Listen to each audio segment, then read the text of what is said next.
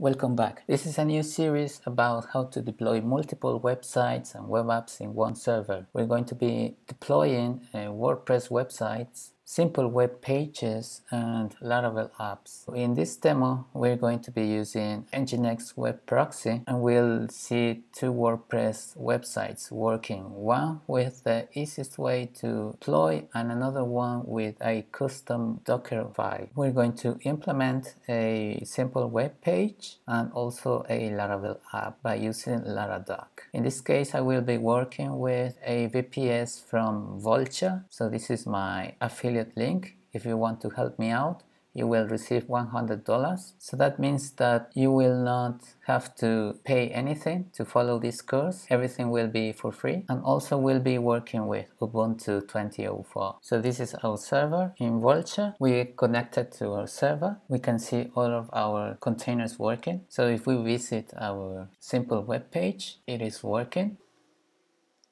It has already Let's Encrypt validated. So now let's go to the WordPress website. This is the default installation. We're installing. So we're going to test it out by installing a plugin.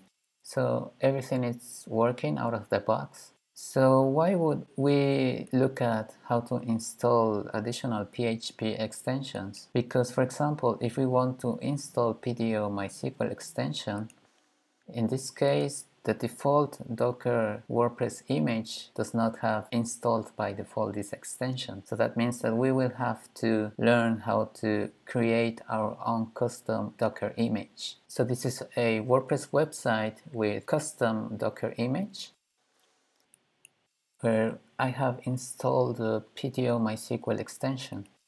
So let's verify that we have effectively installed our MySQL PDO extension.